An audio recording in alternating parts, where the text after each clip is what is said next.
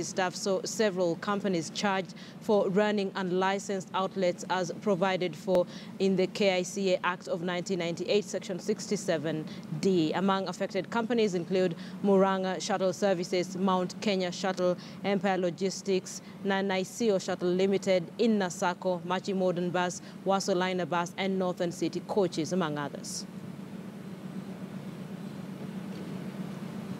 So in what is being termed as a world-first, major horticultural producers-Oserian development company has signed its 4,600 workers onto a mobile-based healthcare insurance cover.